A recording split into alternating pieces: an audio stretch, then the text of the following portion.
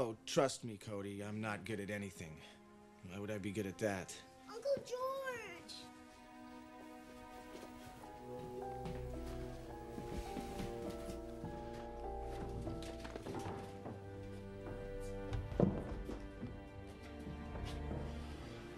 It's gonna be okay, Cody.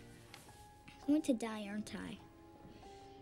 Cody, did I ever tell you what your mom said about you the day you were born? No.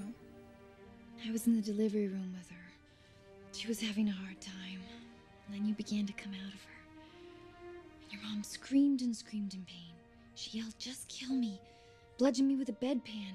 Whatever you do, put me out of this pain." She was gushing torrents of blood. I have this all on tape if you want to see it someday. Well, finally you came out. Your mom cut your umbilical cord herself. Well, on the second try. The first time she snipped your penis in half. After all, she was drunk. Actually drugged.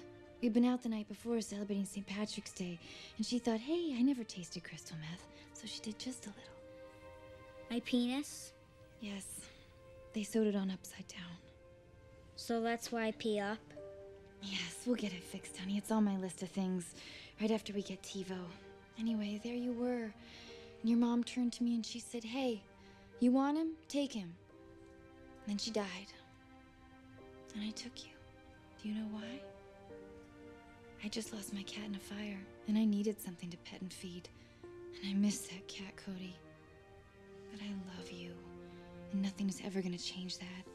Not even the very painful death we're about to experience. George! George.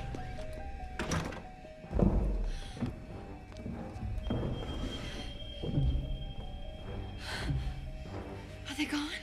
I don't hear anything.